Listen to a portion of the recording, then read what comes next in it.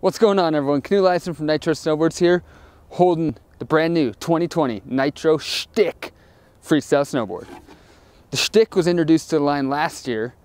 It's basically, the reason behind it is because we wanted to bring a little more attention to freestyle snowboards. And the Shtik has a lunch tray, blunted nose and tail, so it's really fun for buttering around the mountain. It's good for pressing. Just has that unique rail urban heritage tribute shape for freestyle snowboarding. The Shtik has a twin shape. It has our cam out camber. Well, cam out camber is standard camber underneath the foot all the way to the contact points, and the nose and tail, and then you get early lift, a little early lift in the nose and tail to make it easier to get into presses, really lock them in, and also makes it more forgiving for learning new park tricks and just ripping the mountain. The Shtik has a progressive width, which means that the smallest size starts with kind of a medium waist width, and then for each size bigger, it gets wider and wider. So it really ensures that you're not going to have any heel or toe drag. And the width of snowboards is kind of important. It's kind of a lost subject, but having a board that's wide enough for your boot is very important, and it's going to be way more enjoyable for you to snowboard on the mountain. The Shtik has our dual digressive side cut. What that means is there's a tighter side cut in between the bindings and then mellows out to the tip and tail.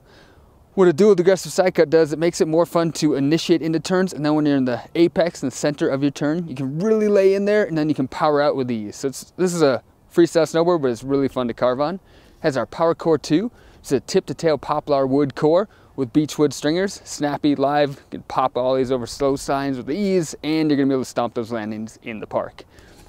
The Shtik has our premium extruded FH base. An extruded base is sick for park riding because if you do gouge it and you get some rips on it, if you're riding in the streets, you hit some rocks, it's super easy to maintain. Holds wax well and easy to maintain. The Shtik has our Rail Killer edge, which is an edge that is twice as thick and twice as strong as your standard edge.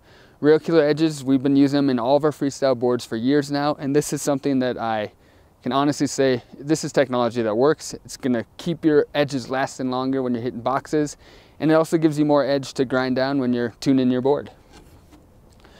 If you're looking for a new freestyle snowboard and you want something that's fun, you can do presses easily in the box on, but you can also stomp those landings, and you get a unique shape.